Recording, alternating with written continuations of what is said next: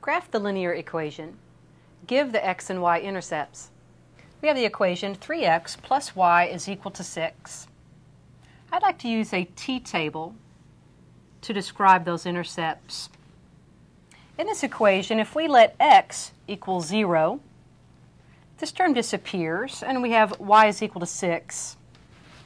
If we let y equal 0, then our y term disappears. We have 3x is equal to 6, or x must be 2.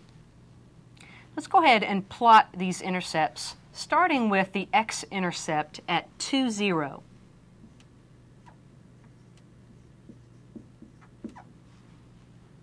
And next then, the y-intercept at 0, 6. So 0 on the x-axis,